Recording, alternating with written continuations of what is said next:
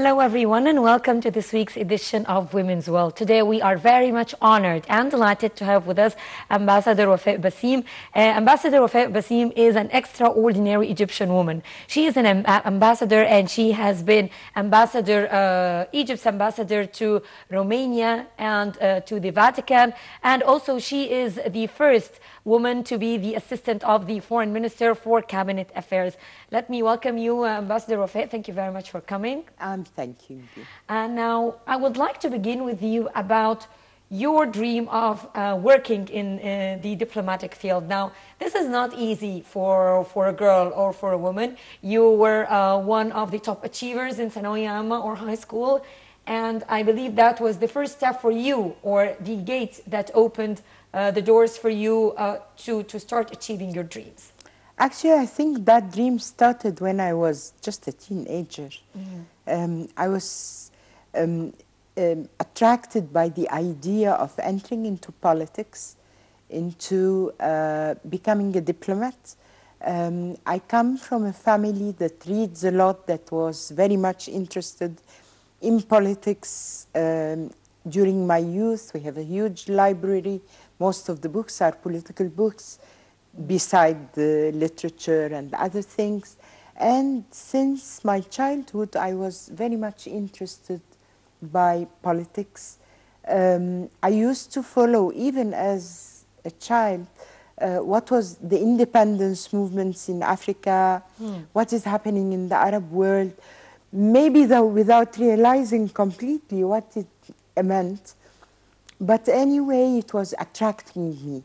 And when I chose in Thanawiya Amma, as you said, in high school, I chose to enter the literary section, despite my high marks in other fields. And I knew that I wanted to go to the Faculty of Economics and Political Sciences, and that later on I will enter the national competition to become a diplomat.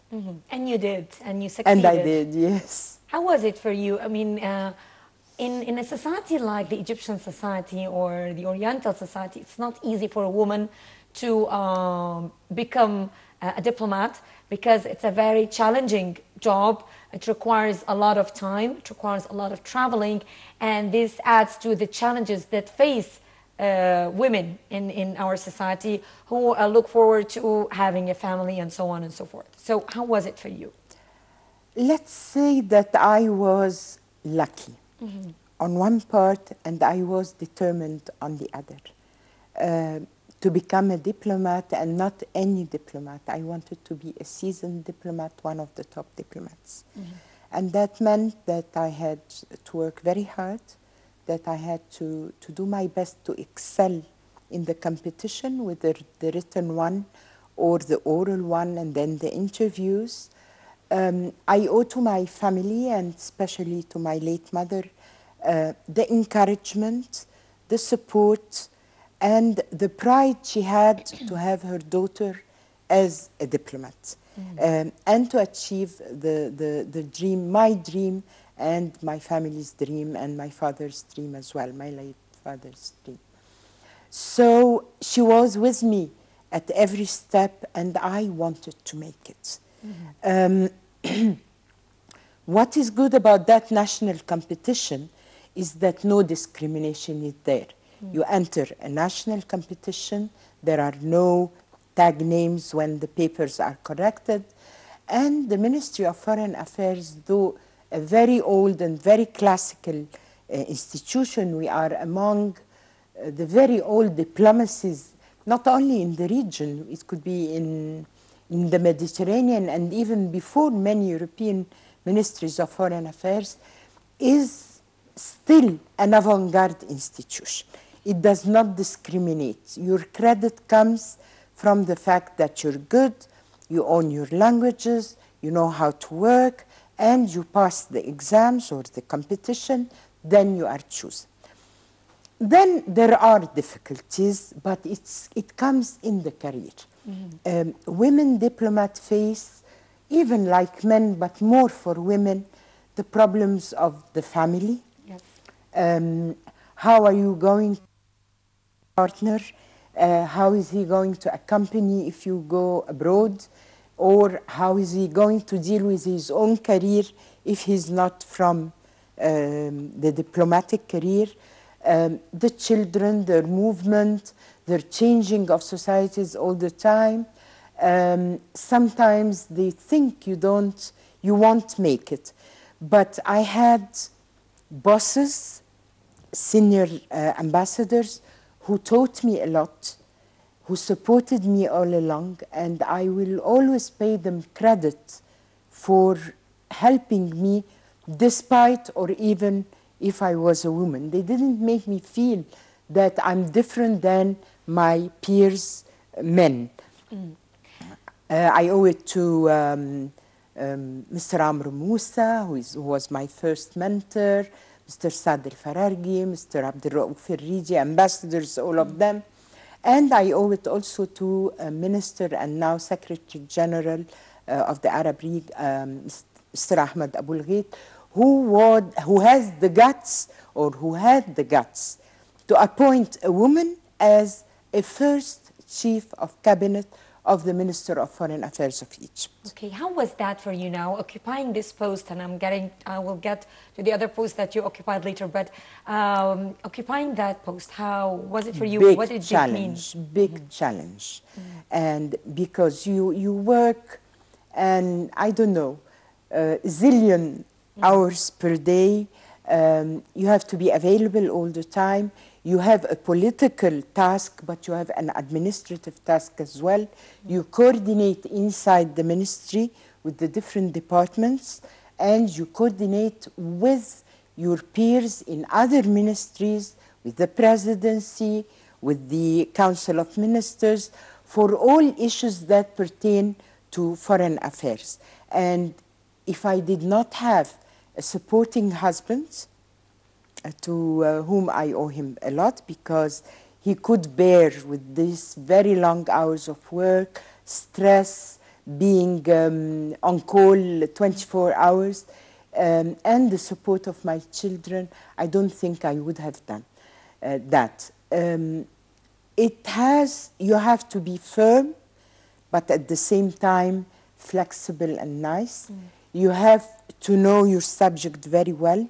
You cannot afford to be as hesitant or not knowing what you're talking about. You have to have the right information at the right time, especially when you are working with circles outside the Ministry of Foreign Affairs and coordinating important events, important issues that are for the interest of the country. Okay. Ambassador Wafaa, now President Abdel Fattah al-Sisi issued a presidential decree appointing you as Egypt's ambassador to the Vatican, or the Holy Apostolic See. What does this mean to you, and what is the reflection of such a post in relations between Egypt and the Vatican?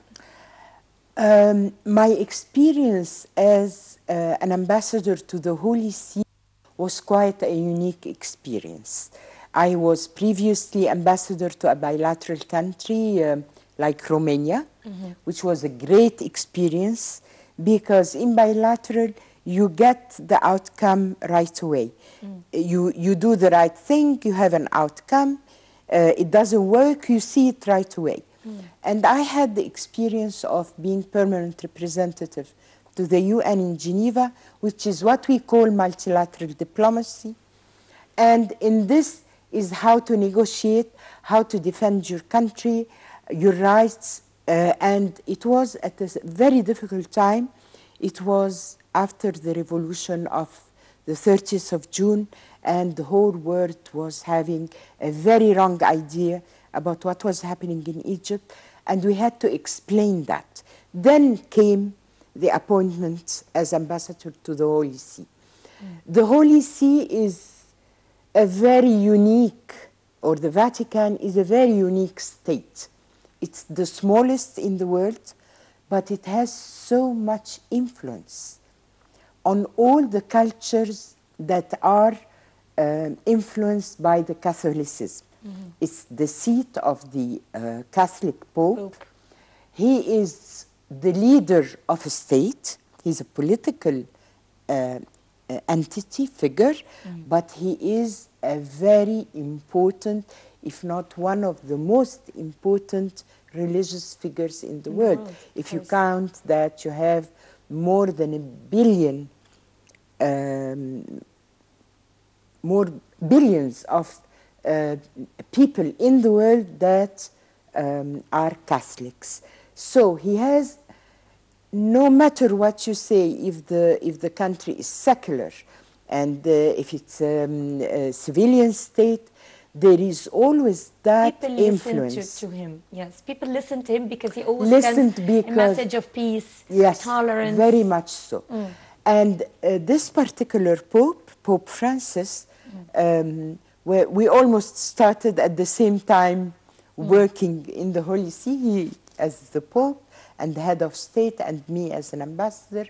He is very special. He is the first non-European Pope. So he comes from what we would call our part of the world politically. He comes from Latin America, from Argentina, but at the same time, he knows what is developing countries, what are their problems, their aspirations, their dreams, problems of poverty, problem of empowering women, problem of youth. He believes in the family. He believes in social justice and all of the peace, of course. He thinks that Egypt is a very important country in its own region, which is true. It's a pioneer. And if you want to achieve peace, welfare, progress, and stability in the Middle East and in the Arab world and even in Africa, you need to have Egypt on board. He is close in this sense to also the issues where Egypt has its major interest. His meeting with President El-Sisi was a success from minute one. The chemistry went well.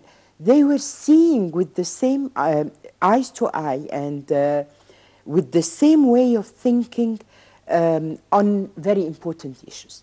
Peace in the Middle East, stability, combating terror, especially the one that is using religion, no matter what is the religion, as a front or a pretext to disseminate and spread terror, or to impose a certain way of governing and ruling. Yes.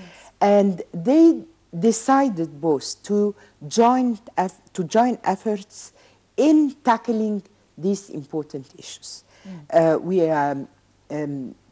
mean, as soon as President Sisi went back to Egypt after his visit to Vatican, he sent an official invitation to the Pope to come to visit Egypt when it will be possible for the two great leaders and the time permits. And we are hoping that he will be coming to Egypt to return the historic visit that took place in November last year in the Vatican. Hopefully that will happen.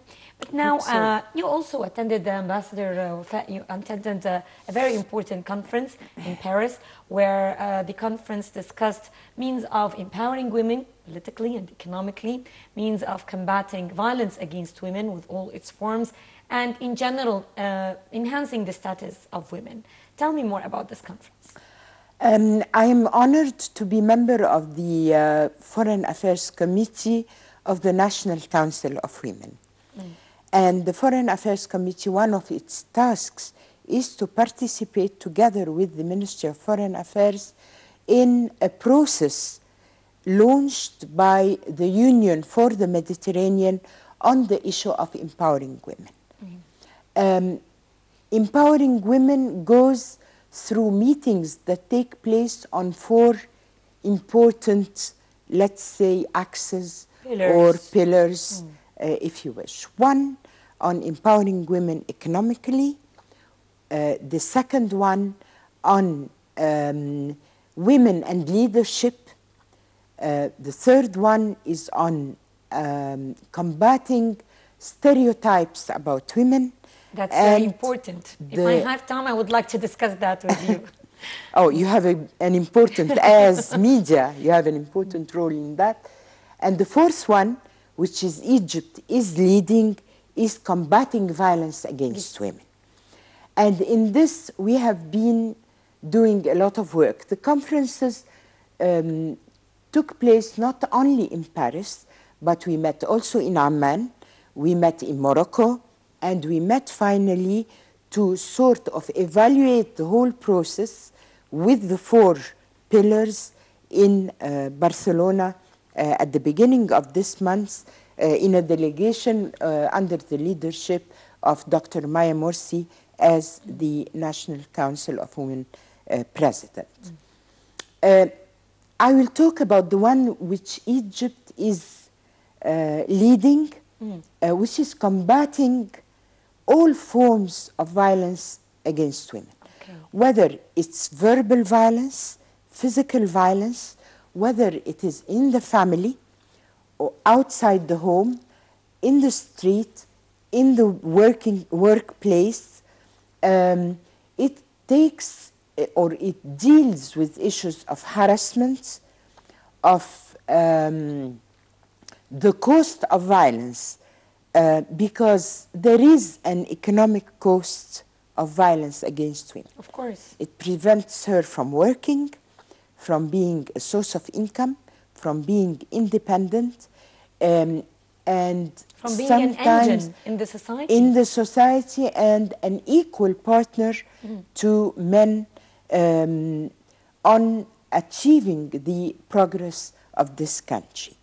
And we have presented a very good presentation on the economic cost of violence.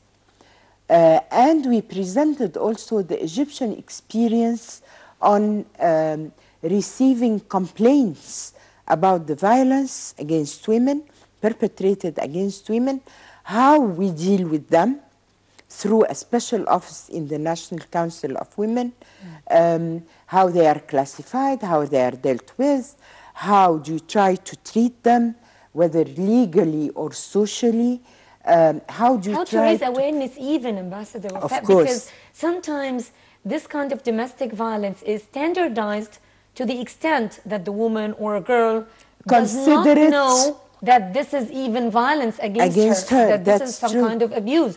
She sees this as a normal thing. That's the problem. And with this also harassment, whether physical or verbal. We pointed out to the example of what we call the campaign of Ilta al-Marbuta. I know. And Ilta al-Marbuta is, as you know, and I hope the spectators know that because too, we talked about it in the program. Yes, is the sign of feminism in the Arabic language. Yes. This campaign, we presented it in the meetings, and it had a great success, to the point that many delegations from the Arab Mediterranean countries and from Europeans asked us to share with them this experience, the material of that campaign, to explain it, and they wanted to sort of use it also on their own countries where they face this kind of problems. Don't think that violence against women is typical of our Oriental or Arab societies. It's everywhere. It's everywhere. It is everywhere. It takes different forms. The problem, Ambassador Wafaa, is the awareness, as I mentioned, because in Western countries or in European countries, they know or they realize that this is some kind of abuse against women. Yes. Unlike many areas, unfortunately, here in Egypt, where it is normal to experience such kind of violence. I think that's the difference. And that brings me to the stereotype you asked about. Yes. The awareness needs to be tackling not only the violence, the harassment, but the stereotype, the acceptance of being the weaker element in the society. The image you have of the woman as a weak person, a non-independent person, Submissive. a submissive person, a person who should not aspire neither to leadership, Or nor to passive. independence, nor to economic empowerment. Which is not true, by the way. Which is not true, because in reality, the women in our society, and especially in Egypt, they represent 50% of the working force. It might not be the formal sector, but in the informal sector, women are everywhere. Of course. And they are supportive of families, whole families. Actually, not only economically, but also politically as Politically, well. of course, we have now a very good example that we have 89, almost 90 women in the parliament. They are the top positions in the banking, in the academic field. Almost 50% of the students in universities are women, but this is not enough. This is good in theory. You want to see that implemented, clear in all venues of society. And the media here, together with education, together with the role of women themselves, when raising their children, whether male or female, in creating that awareness that you are dealing with a partner, not with an inferior part of the society, whether she's your daughter, she's your sister, she's your spouse, or she's your mother, or your colleague at work, in education, everywhere. Okay, well, that's great, and I hope that this campaign Ital Marbuta would continue, and we as the media, we as the women's world, we would like to be there and present in all the activities of or the campaigns concerning women, because the focus of this program, Ambassador Wafaa, is to shed light or to highlight that, to change the stereotyping, as you mentioned, that Egyptian women are not as portrayed in drama or in the media. Cartoons. No, they are successful women. They are ambassadors. They are leaders. They are CEOs. They are excellent in sports, in cultures, in arts, and in all fields. And this is actually what we are trying to do. And in this, you should not only target women.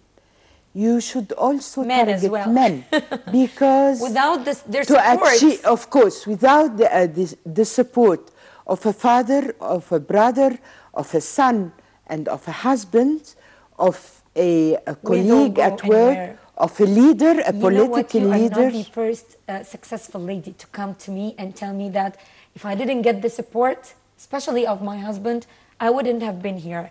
I mean, let's try to give credit to the men, of course, who support women to become successful. Well, the man is a father of a daughter, of a woman, and he's a brother, he's a son, he's a husband, he's a partner, and when he is supportive, you are sure to have a successful recipe for empowerment of women, and it's nothing against their femininity or their delicate and tender aspect, because there is no contradiction. No, of course not. Okay. Now, I have a lot of questions for you. Let's take a short break. We'll watch your profile and we'll be right back. Let's watch the profile. Thank you.